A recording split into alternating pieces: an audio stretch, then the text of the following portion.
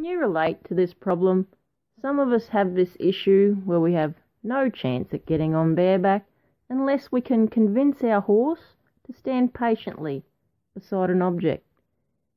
It's both rewarding and fun to teach your horse to willingly line up with logs and stumps in the paddock. And plus now, you can ride home instead of leading him. I teach my horses to move their hindquarters towards me and then stand patiently for a moment.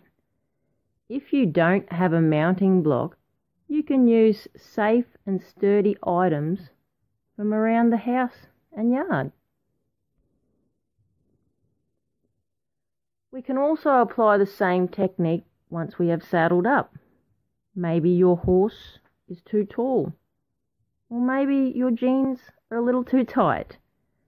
So why not have him line up beside the float or the arena when you are out at an event? So maybe you don't ride away from home because you worry you won't be able to get back on.